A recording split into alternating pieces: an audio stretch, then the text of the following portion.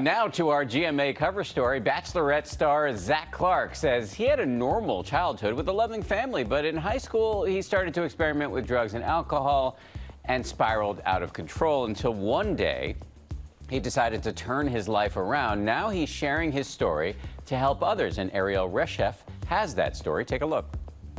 Will you accept this rose? Absolutely. This morning, Bachelorette star Zac Clark sharing intimate details of his battle with addiction after nearly a decade sober. Clark, who was candid with his now fiancée Tayshia about his past. Yeah, it was like touch and go. Like moments of like, I'm not sure if I'm gonna make it to tomorrow kind of stuff. Revealing the depths of his darkest chapter. You went to great lengths to feed your addiction, even at one point going into surgery in order to obtain narcotics. I went into surgery and actually had my gallbladder removed just so I could make it a couple more days without going into withdrawal. Since high school, Zac says he lived life in the fast lane. Like I had a lot of nevers on my list, like I'll never do heroin, I'll never smoke crack, and all my nevers came true.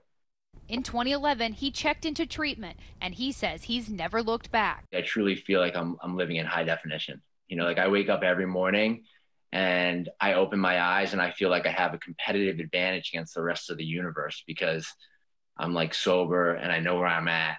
Zac helped found Release, an organization to help others recovering from addiction.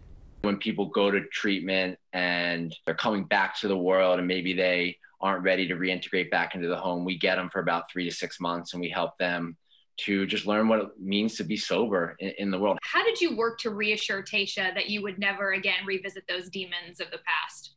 I'm pretty comfortable and safe and secure in my sobriety today. We've had those real open conversations. I don't want her to worry about that because it's not necessary. If something was to happen, like relapse does occur, knock on wood, I don't think I'm anywhere near that. And I would expect that at least initially that she would stick by me just like any other partner would stick by other challenging situations that we're presented with in life. The happy couple now living together in New York. Zac says he's living his dream. Our lives are so exciting and filled with so much joy and happiness. For Good Morning America, Ariel Reshef, ABC News, New York. Thank you, Ariel. Living in high definition, quite a phrase. Zac says from the beginning, Tayshia stood by him and supported him, which is one of the things he loves about her most. And of course, everybody wants to know about wedding plans. Zac says they're still enjoying living a normal life, or living a life like a quote-unquote normal couple. And his immediate focus is planning something for Tayshia for Valentine's Day. Well, hey there, GMA fans. Robin Roberts here. Thanks for checking out our YouTube channel. Lots of great stuff here. So go on, click the subscribe button right over here to get more of awesome videos and content from GMA every day, anytime. We thank you for watching, and we'll see you in the morning on GMA.